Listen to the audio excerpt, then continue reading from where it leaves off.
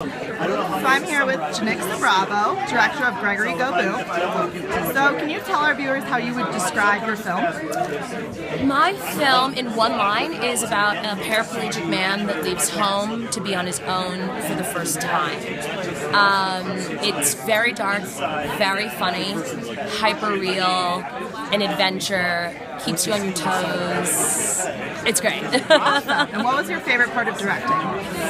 My favorite part of directing is the collaboration.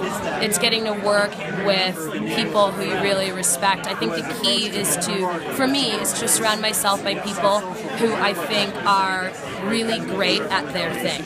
And so that way it's very trusting, and it's just like going back and forth and just making the work better than you could have imagined. And I was very lucky to have had a great cast, great cinematographer, great production design, costume design. Really, really lucky. That's awesome. And last question, what's the one thing you forgot to pack for Sundance? Oh, I feel like there were like 12 things that I forgot to pack.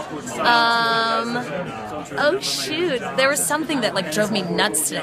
Oh, there was like a sweater I really wanted to bring. There we go. All right, thank you so much. Thank you.